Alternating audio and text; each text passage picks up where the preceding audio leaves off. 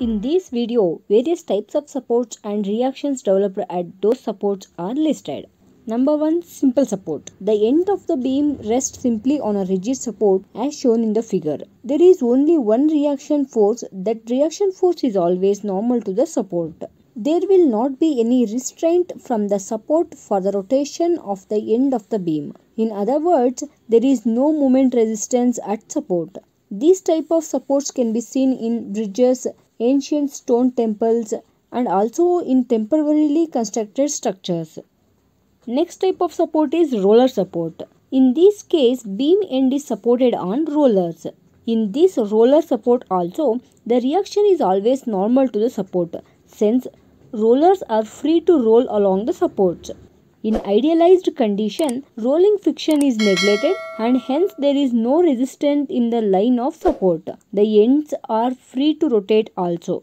Hence there is no resistance to movement in case of roller support. We can see this type of supports in bridges and in mechanical components which are provided with roller supports which roll between the girders.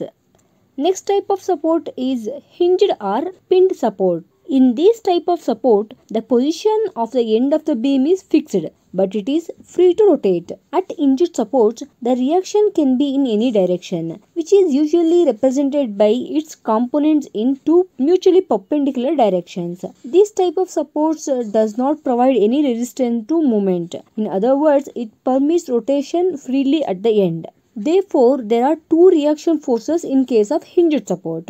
These type of supports can be seen in bridges, flyovers, etc. Next type of support is fixed support. At fixed support, the end of the beam is neither permitted to move in any direction nor allowed to rotate.